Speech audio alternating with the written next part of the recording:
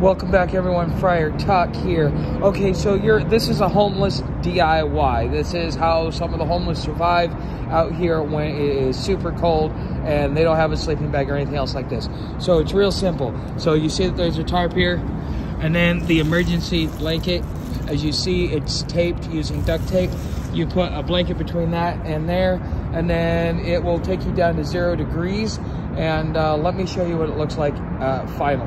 Okay, so this is what it looks like finally. I've got the reflector, this blanket, I've got that, and a pad, okay? And this will keep you down to about 0 degrees. One last thing, I pulled everything up to the top.